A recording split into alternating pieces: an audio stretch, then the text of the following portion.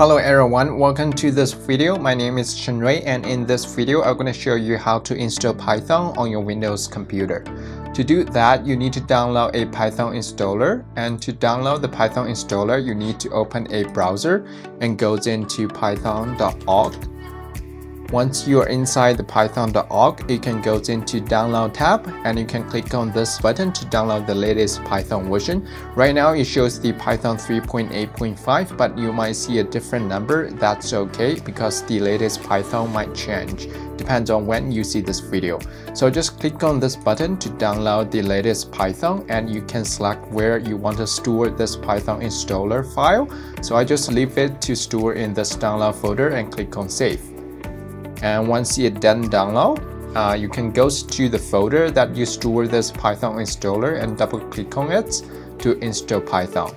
So before you click on anything, you need to check that add Python 3.8 to path because we're gonna need this in our course.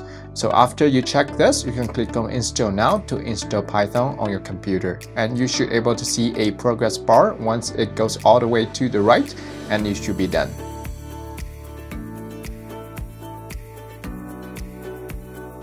Alright, once you're done, you just click on close, and you can verify whether you successfully installed Python. So you can go to your start menu and search for Python. Just type in Python to search it, and right now it shows that I have Python 3.8.